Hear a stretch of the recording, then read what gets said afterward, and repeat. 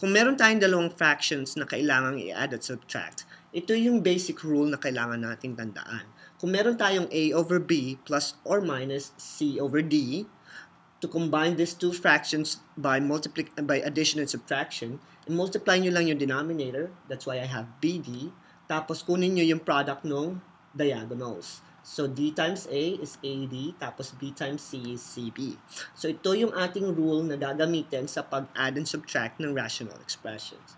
So for number 1, kung meron akong 2x or 2 over x plus 3 over y, using this rule, multiply ko yung denominator, I have xy, tapos, i-multiply ko yung diagonals. So, 2 times y is 2y, 3 times x is 3x. So, ito yung sum ng dalawang rational expressions ko.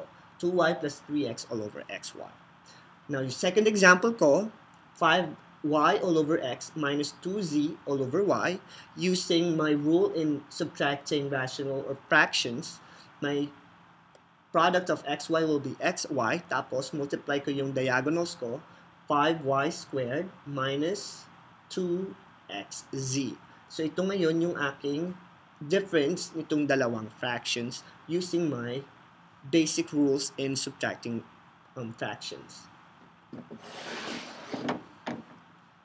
Now, for number 1, dito sa example ko na to, medyo mas complicated siya kumpara doon sa nauna kong example. So, kung meron akong 2 over x, added to 3 over x plus 2. Using nung formula na ginagamit natin kanina, multiply ko itong dalawa, kaya meron akong x times x plus 2, tapos i-multiply ko yung diagonals nitong dalawang fractions. So, 2 times x plus 2 plus 3 times x will be my numerator. Ngayon, hindi kapares nung nauna ko, pwede ko pang i-simplify itong mga numerator at denominator ko. So, kung i-distribute ko si 2 dito sa x plus 2, magkakaroon ako 2x plus 4 added to 3x. Tapos yung sa denominator ko naman, kapag dinistribute ko si x dito sa x plus 2, meron akong x squared plus 2x. Doon sa numerator ko, pwede ko pang mag-combine ng like terms, kaya yung 2x and 3x ko, pwede ko pang i-simplify. So, yung final answer ko from these two fractions will be 5x plus 4 all over x squared plus 2x. So, yung pag-add at subtract ng fractions, ginagamitan din siya ng pag-simplify ng mga polynomials. So, bago nyo iwan yung sagot nyo, make sure na simplest form yung numerator mo at saka yung denominator mo. By 1, looking at your fractions kung pwede mo pa siyang i-distribute, or 2, tingnan mo yung fraction mo kung pwede ka pang mag-combine ng like terms dun sa taas at dun sa baba.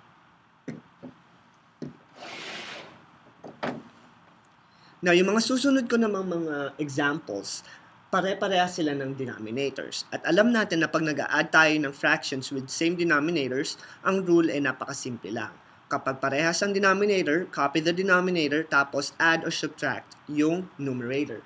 Ito yung gagawin natin sa example number 2. So, kung meron akong 5 over 3x minus 9 over 3x, since parehas sila ng denominator, pwede ko siyang kopyahin na lang, tapos i-subtract ko yung aking numerator. 5 minus 9 will give me negative 4, kaya yung final answer ko will be negative 4 all over 3x. So, hindi ko na ginamitan ito ng formula na ginagamit natin kanina kasi ang mga denominators mo ay parehas lang. So, number 3, meron akong 2x all over 2x plus 1 plus 5x all over 2x plus 1. Again, my denominators are the same, so I can simply copy them. Kaya meron akong 2x plus 1. Tapos yung sa numerator naman, i-add ko na lang siya. Kaya 2x plus 5x, which is like terms na pwede kong i-combine. Ang final answer ko will be 7x all over 2x plus 1. At for my fourth example, meron akong 12x squared all over x times y plus 3 minus 4x squared all over x times y plus 3. Again, yung denominator ko is parehas lang, so kokopyahin ko lang yung denominator ko and then isusubtract ko yung aking numerator. So 12x squared minus 4x squared, they are like terms, kaya pwede ko silang isubtract. So 12x squared minus 4x squared will give me 8x squared all over x times y plus 3. Now, itong answer na to ay hindi pa simplest form kasi itong factor ko ng x sa baba ay pwede ko pang i-cancel doon sa x ko sa taas. Kaya, ang final answer ko would be 8x all over y plus 3. So, again, maging critical kayo sa pag-check kung pwede nyo pang i-simplify yung inyong fractions bago kayo mag-sagot ng mga expressions tulad nito.